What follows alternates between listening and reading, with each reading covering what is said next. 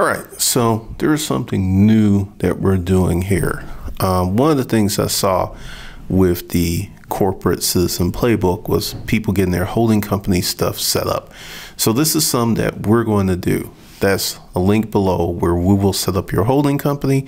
We will set up your operating company. We will help you with your banking and some other things. So go ahead, check that link out below if you need help. And also, we're going to continue the sale.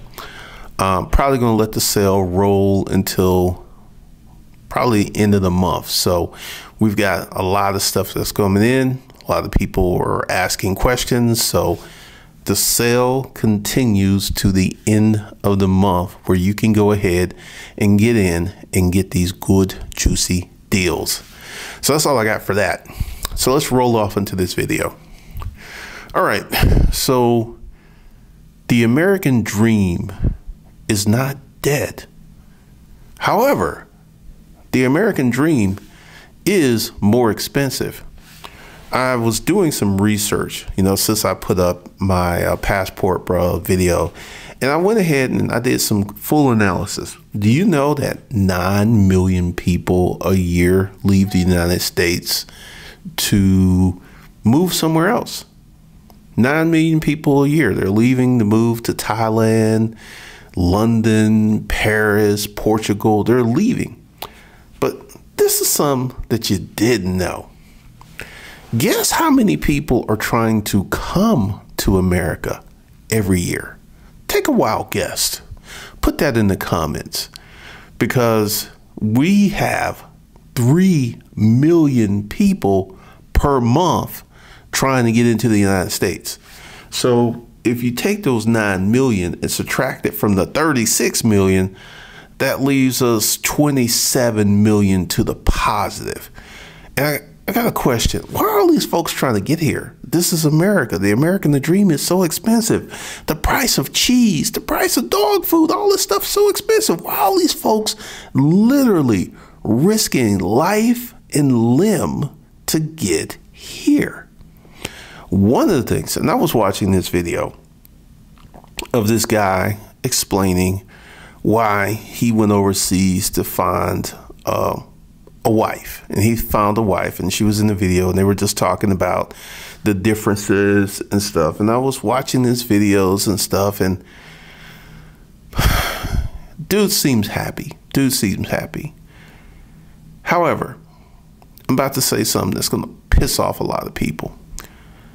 This whole thing, because he was walking to show his friend's house, and he was walking through what looked like the jungle, and he crossed this little hand-built bridge because there was a storm that came out that took out the bridge. And honestly, I seriously doubt that this dude would live like that here in the United States. I seriously doubt that. And yes, it's cheaper. Yes, it's cheaper, but there's a cost. And, personally, I would not live in a situation like that. Just wouldn't. And then this house where his friend spent $50,000 building this house, and it wasn't, in my opinion, that good. It wasn't that opinion. And this got me to thinking. So we got all these people trying to come to the United States where the American dream is supposedly dead. We have 9 million people leaving, and it kind of hit me. A lot of these people who are trying to get here to America are coming from positions like that. Like someone from the Philippines put in there that it was a prime directive for Filipinos to leave the Philippines to come to the United States, become a nurse, so they can have more money. So the people who live in these cheaper, lower cost economies are breaking their necks to get here in America, because here's the thing. If you don't know what it's like to struggle, to be poor, to be living, this is a big thing on YouTube. Little African kids doing dance videos, and and they're dancing. They're not dancing on concrete or paved streets. They're dancing on dirt. And, people love their smiles and their energy and their enthusiasm, but these kids are living in very bad circumstances. I remember meeting this girl. She was an attorney. She had immigrated from Cameroon, and she moved to London, and she went to law school and all this stuff. And she was here working on some stuff. And we were having a conversation. This girl told me she did not have her first pair of shoes until she was 7. She didn't have her first pair of shoes until she was 7. And I think we as Americans just take so much for granted. We just take so much for granted. And these people in these other countries who just don't have, I mean, they just simply don't have, they will break their necks to move here. They will do all the things that they will go crazy to get here because they know what it's like to be poor, to be without, to struggle to have drinking water. They know what the struggle is. And we have a bunch of people who grew up with running water, grew up inside, whether you were poor, middle class, or rich, you grew up inside. And these people want to go to these foreign lands because it's kind of cozy to be in a foreign land, to hear a foreign language. But the reality, I'll share some with you guys. When I moved to Hawaii, the first 2 years were fantastic. They were fantastic. I was in Hawaii, go to Waikiki, do all this other stuff. Last year was hell because after I got there, and I got to live and experience certain things, and I started to,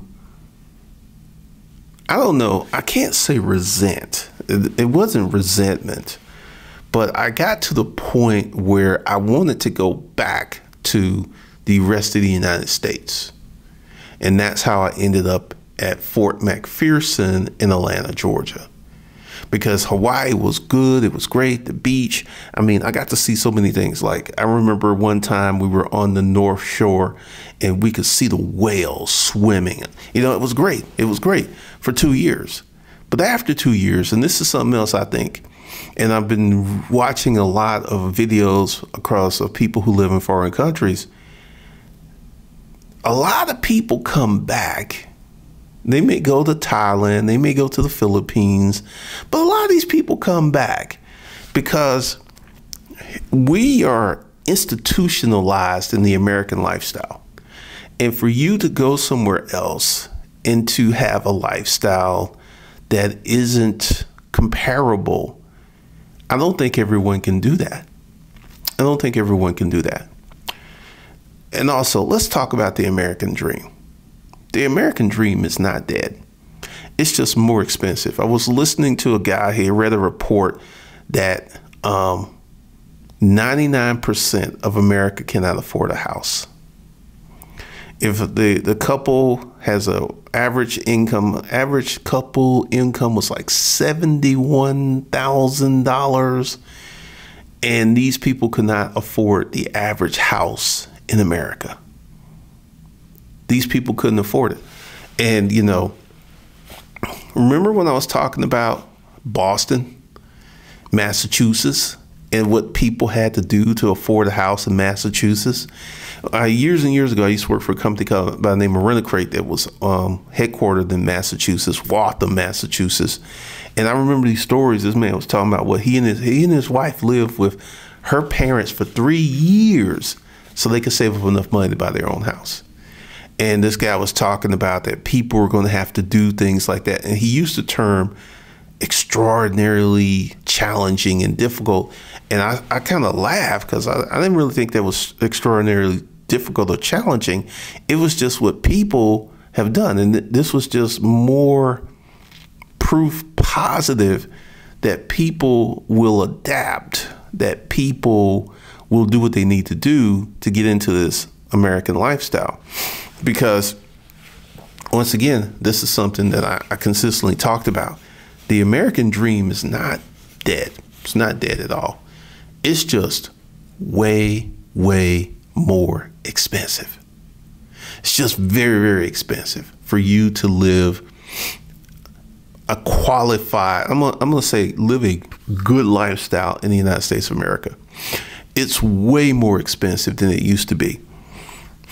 And I think you have a choice.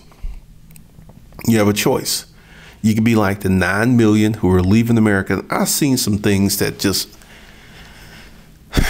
they kind of boggle my mind. Like, being in America depresses me. I need to go to another country. And I'm going to say something. Yes, living in America is expensive. There's no disagreement on that. However, I'm going to say that some of the comments that I've seen about leaving America are rooted in weakness, fear, and the lack of wanting to work. Because, yes, you can go to Thailand, you can go to the Philippines, you can go to Vietnam or Cambodia, and the cost of living is cheaper. But I never see anyone going to Korea, I think Korea is somewhat expensive. And I surely don't see a lot of people going to Japan, where I know it's expensive.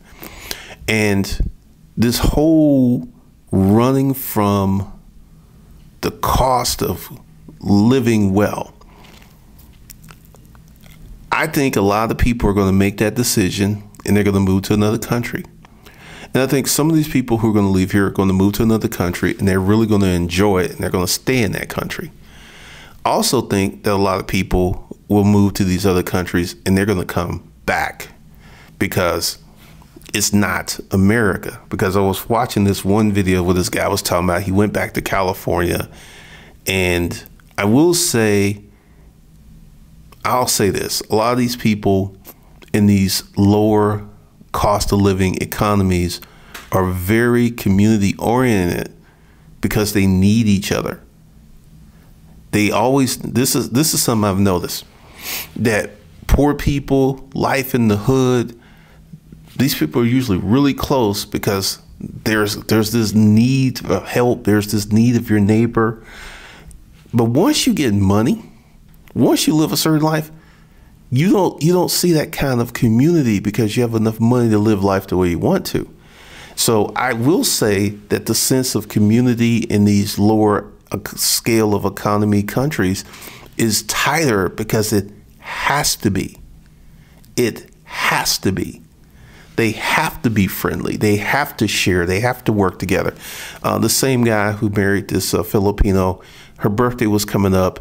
And what she wanted him to do was take a lot of money to buy food so they can give it to the people who don't have food. And he thought that was such a regal conduct. It was just, and I was like, no, that's just her upbringing. That's just part of her culture. That's just part of her upbringing. And many people in her culture would do the same thing. So it's a lifestyle thing because we're living well, we're doing well. What we're going to do is help out the people who are not doing well. That's more of a lifestyle and a culture thing than a personal manifestation. And, they were just talking about this. And, once again, I can understand why a man will want to leave America and get him a pretty young thing, get him something small, cute, and attractive. I can see that. I can see that all day long. However, what really gets it for me is the living in these, I'm going to say it, impoverished circumstances. That right there is the thing that just takes it away because, I'm not going to live in the village. I'm not going to live in the jungle. I'm just not going to do that. And one of the things that I see happening, one of the things that I see really, really starting to manifest itself is the fantasy is so rich. The way that, because once again, I've watched a lot of videos and you will see a lot of YouTubers putting out this fantasy that it's so great to be living in this other country. It's so great. And then when I started to watch the other YouTubers who were like, and one guy was just like, look, if your money ain't together, he said, stay in America. Do not come to the Philippines. Don't do it. And he explained to that what happened to people who come there and their money isn't together. And then they have to go to the embassy, and the embassy has to bus them back home. You don't see this for, oh, like, it's so great and you can live here and it's just cheap and it's just so great and it's so wonderful. Now, I will say that a lot of these people are young and single. Young and single. And once again, years ago when I moved to Hawaii, you couldn't tell me nothing. I was in Hawaii. I was hanging in Waikiki. I was doing all this stuff. You couldn't tell me nothing. And then 2 years later, I was ready to leave because it wasn't what I grew up with. It wasn't what I was used to. And this whole notion, and let's talk about the money. All right.